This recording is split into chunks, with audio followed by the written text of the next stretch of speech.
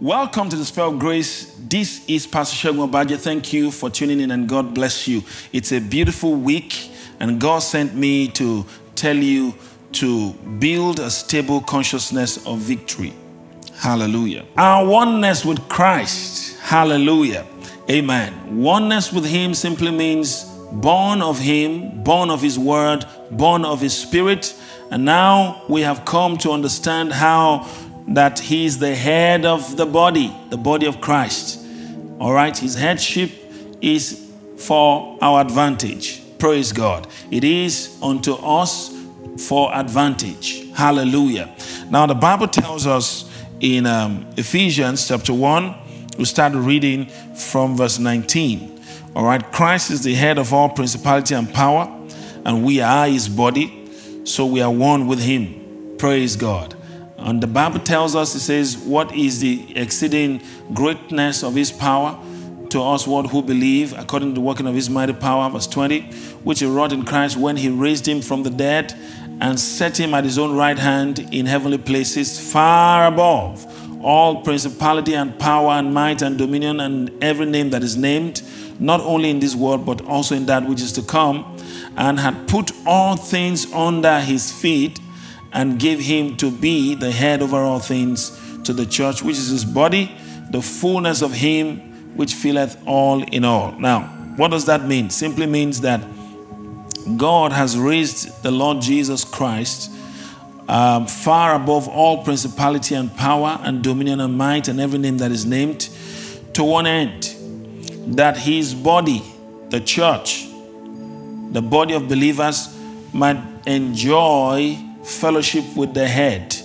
the rulership, the lordship of Jesus Christ, and then use or engage this oneness with the head over principalities and powers. Glory to God. We engage it over principalities and powers. Amen. Over needs. He's our sufficiency. Praise God. Now, this is very powerful. Now, understanding that you are one with the head, Jesus Christ, simply means that everything that is head of or head over, you are head of or head over. Praise God. Amen. That means we are one with Him in His lordship. We are one with Him in His headship over principalities and powers, over sicknesses and diseases, over lack. We are one with Him. Praise God. Now think about this. It gives you a stable and a rich consciousness of victory. You know that you're one with Him, and then you know that His lordship is your lordship. Praise God. Hallelujah. Amen. So we can exercise authority in His name. Praise God. Over lack. Amen. You see, we are reigning with Him. He's always with Him, all right, in relation to what He has done for us. Hallelujah. In regard to what He has done for us. That's what it's all about. Praise God. It's with Him. That's the wisdom of God. Hallelujah. We are one with Him. Amen. We're walking in the light of our oneness with Him. We're walking in the light of the Word. We're walking in the light of God's Word. And we're walking in the light of the Spirit of God. Praise God. Hallelujah. So we are one with Him. Think about this.